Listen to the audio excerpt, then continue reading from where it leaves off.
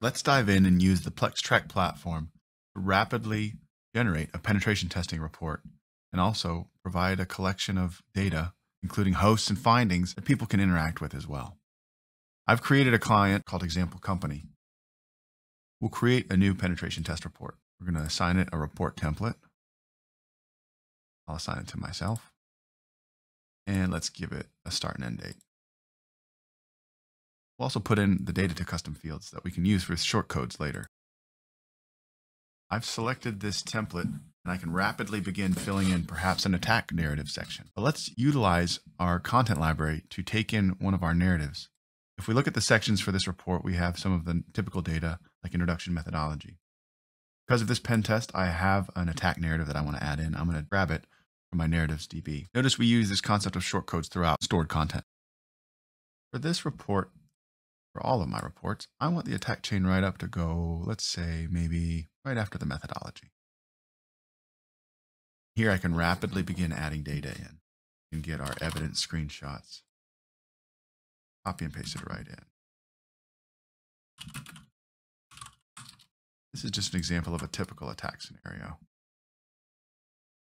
Writing down proof of concept section. Example commands have been given. Your methodology may vary, but you get the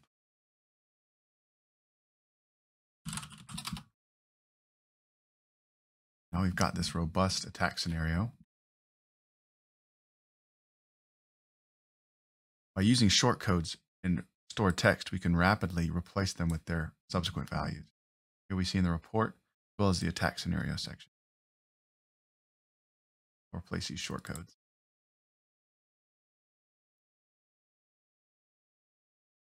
Now moving on to findings. Perhaps I've got some automated tooling running, some vulnerability assessment scans, but I'm also going through and doing what a good pen tester does, finding manual findings. I've decided to add a finding manually from my write-ups database.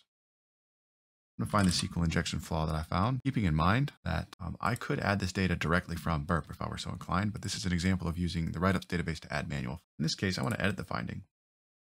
I'm going to decide that this is a critical flaw. I'm also going to decide to go in and add the evidence manually to the finding itself. Keep in mind, again, this is really for demonstration purposes. If you were so inclined, if you wanted to find this data directly from a tool, this could be coming in directly from a burp or an Acunetics or any kind of tool. This is just showing you the manual workflow. Again, go to our readout sections here. We added our finding, got our evidence. Now working with the finding, I can come in, make sure that we like it.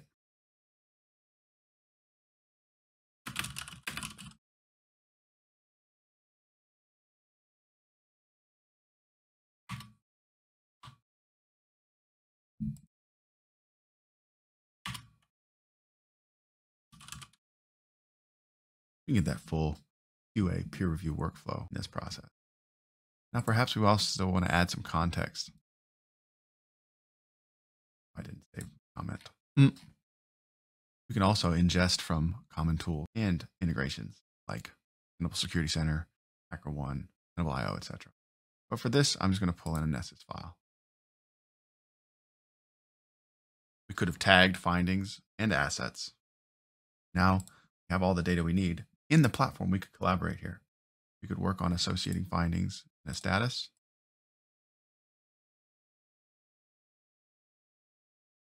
We could mass assign findings a status. You can see you can really collaborate here. Get an idea of what's going on. As I log in, I can sort by substatus.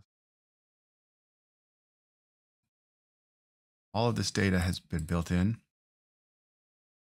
but we also forgot one of our situations here. The ability to use shortcodes within findings as well. Make sure we replace that.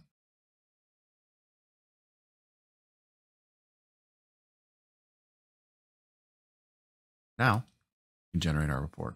Keep in mind that PlexTrac offers the ability to have stock templates from us, but our customer success team can work to engineer a template that really fits your needs and is exactly what you want to come out of the platform. Let's take a look at a stock template. Here we see our report. We have our sections, attack proof of concept here.